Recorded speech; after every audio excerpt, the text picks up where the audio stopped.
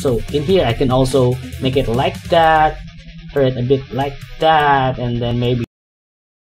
Hi guys, and welcome back to Making Games with Unity. Remember the game that we published on Google Play Store? I'm planning to change it because yeah, the gameplay is not that good, and yeah, I'm thinking of making it more challenging and yeah, much more better. So right now I'm going to play it.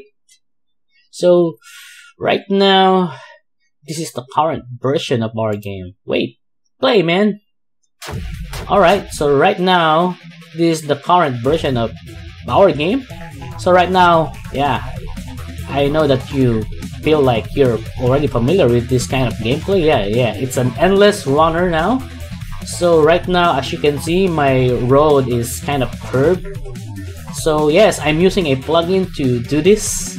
So I'm going to show it to you on how that works. So right now, tools that I'm using is the curve roll from Asset Store. So if you want to use that, you can buy it from there. So I'm just going to show to you on how it works. So right now, I have a cube here, right? And I can move left and right using the mouse. And now, if I want to make the horizontal curve, see? It's just turning magically like that, and then woo! Oh my god! So yeah, and then I can also turn it on the other side. See the magic? It's so good, right? So yeah, if you want to create your own endless runner game, I think if you want, you can buy this curve roll tools from Asset Store, and yeah, it's really good. So in here, I can also make it like that. Turn it a bit like that, and then maybe like that or like that. See the magic? It's like wow. So it's increased the value of your game. It become more interesting, and of course much better.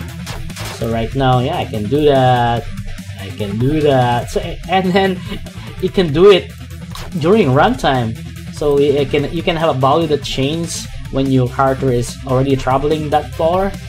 So right now, yeah, so going to stop now, and yeah, that's cool, right? So if you are interested to have the Curve World plugin, I'm going to put the description below, and yeah, maybe you'll have a great fun using it to your project. And yeah, I think it's a good buy. So yeah, I hope that this might help you if you're making a endless runner game right now to add more values to your game, and yeah, to make it more interesting for other players. So yeah, thank you for watching, guys. If you want to learn about Unity basics and C# basics, you can check our other videos. If you haven't subscribed yet, please hit that subscribe button and hit that notification bell so that you always get updated when we upload a new video. And again, guys, thank you for watching, and see you on our next video. Goodbye, guys.